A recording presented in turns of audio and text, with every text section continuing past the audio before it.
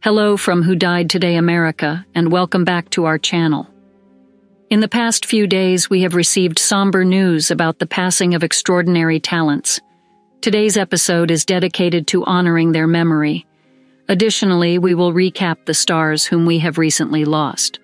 Before we begin, we kindly ask for your support. If this video or the legacies of these remarkable individuals have touched your life, please consider giving this video a thumbs up as a sign of respect and remembrance. Thank you. Number 5. Dexter Scott King, the second son of the legendary civil rights leaders Martin Luther King Jr. and Coretta Scott King, passed away at 62 from prostate cancer on January 22nd in Malibu, California. His life mirrored the profound legacy of his parents, embodying the principles of civil and animal rights activism, law, and literature. Born in Atlanta, Georgia, in 1961, King was shaped by the monumental loss of his father at just 7 years old, a pivotal moment that steered him towards activism and advocacy. Educated at Morehouse College, King's aspirations transcended academia, leading him to helm the King Center for Nonviolent Social Change. His leadership aimed to invigorate the center as a hub for nonviolence training, reflecting his dedication to his father's ideals. King's activism extended to animal rights, inspired by his transition to veganism in the late 1980s, showcasing his commitment to compassion across all forms of life. King's contributions to media included voicing his father in Our Friend Martin and portraying him in The Rosa Parks Story, efforts that highlighted his dedication to preserving and sharing his father's legacy.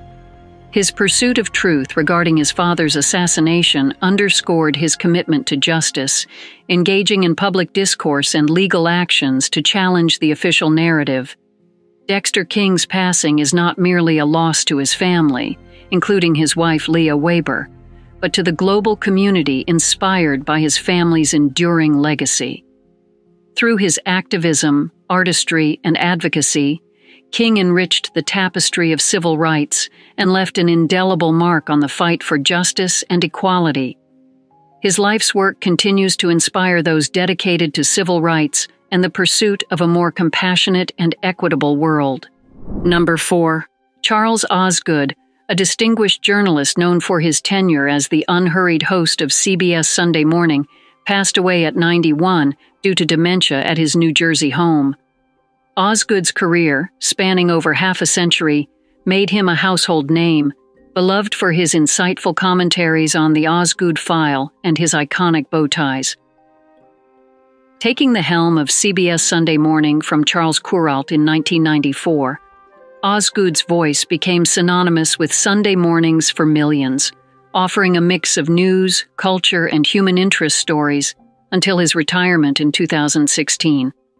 A Bronx native, Osgood's broadcasting journey began at Fordham University, leading him to a stint in the U.S. Army as the U.S. Army Band's MC, a role that saw him composing music and even contributing to the soundtrack of Easy Rider.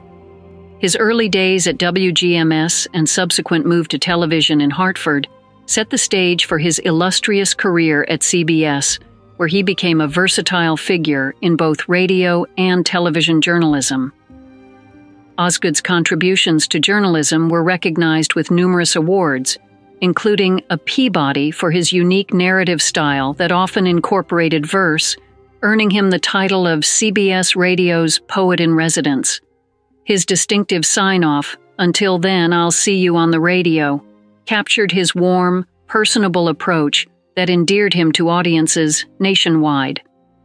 Beyond broadcasting, Osgood was a prolific writer, contributing to newspapers, authoring books, and even dabbling in playwriting, showcasing his multifaceted talents. His legacy is one of eloquence, wit, and a profound ability to connect with viewers and listeners, making the complex and varied tapestry of news accessible and engaging. Survived by his wife of 50 years, Jean, and their children, Osgood's passing marks the end of an era for CBS and the broader journalistic community. His family's statement reflects the deep connection Osgood had with his audience, emphasizing how his life was enriched by the stories he shared and the people he reached through his work. Number 3. Gary Graham, a versatile and talented American actor, musician, and author, passed away at the age of 73 on January 22nd. Born in Long Beach, California, Graham's acting career spanned over 5 decades, marking him as a significant figure in television and film. He is perhaps best known for his role as Detective Matthew Sykes in the television series Alien Nation and its 5 subsequent TV films. His portrayal of Soval, the Vulcan ambassador to Earth in Star Trek Enterprise, further solidified his status within the science fiction genre. Graham's career began in the 1970s with one of his earliest notable roles in the 1980 CBS miniseries Scruples. His versatility was showcased through more than 38 TV roles and over 40 film appearances, including significant parts in Hardcore, The Hollywood Knights, All the Right Moves, and Robot Jocks. Aside from his acting career, Graham was also a passionate musician, performing with the Gary Graham Garage Band, the Gary Graham Band, and the Sons of Kirk. In addition to his contributions to entertainment, Graham was a contributor to Breitbart News, demonstrating his engagement with media and politics. His work extended to web-based projects, including appearances as the Smoking Jacket Guy on The Jace Hall Show and playing Dr. David McAvoy in the web series Universal Deed, which was announced to be turned into a feature film in 2010. Gary Graham's legacy in the entertainment industry is marked by his dynamic roles and contributions to science fiction and beyond. His passing is a significant loss to the communities he was a part of, leaving behind a body of work that continues to inspire and entertain audiences worldwide. Number 2. Norman Jewison, the illustrious Canadian film director and producer, known for his impactful storytelling and commitment to addressing social and political issues through cinema, passed away at his home in Los Angeles on January 20th at the age of 97. His career spanned several decades, during which he directed and produced numerous feature films that not only entertained but also provoked thought and dialogue among audiences worldwide. Jewison's directorial ventures garnered him widespread acclaim, with nominations for 3 Academy Awards for Best Director across 3 different decades for the films In the Heat of the Night, Fiddler on the Roof, and Moonstruck. His films often tackled complex subjects, making them accessible and relatable to mainstream audiences. For his contributions to the film industry, Jewison received the Irving G. Thalberg Memorial Award from the Academy of Motion Pictures Arts and Sciences in 1999, a testament to his enduring influence and legacy in cinema. In addition to his successful career in Hollywood, Jewison was deeply committed to the development of the Canadian film industry. In 1988, he founded the Canadian Film Centre, a premier educational institution and innovation hub for filmmakers, which has nurtured thousands of talents and contributed significantly to the growth and recognition of Canadian cinema on the international stage. Born in Toronto, Ontario, Jewison's early life and education laid the groundwork for his illustrious career. Despite being often mistaken for Jewish due to his surname and notable direction of Fiddler on the Roof, Jewison and his family were Protestants of English descent. His experiences serving in the Royal Canadian Navy during World War II and witnessing segregation in the American South profoundly influenced his later work, imbuing it with themes of justice, equality, and human rights. Jewison's passing marks the end of an era in filmmaking, leaving behind a legacy of groundbreaking cinema that challenged, entertained, and inspired. His dedication to the craft and his vision for a more inclusive and reflective film industry will continue to influence generations of filmmakers and audiences alike. Number 1. Perry Friedman, a revered figure in the world of professional poker, passed away on January 21st at the age of 55 after a battle with pancreatic cancer.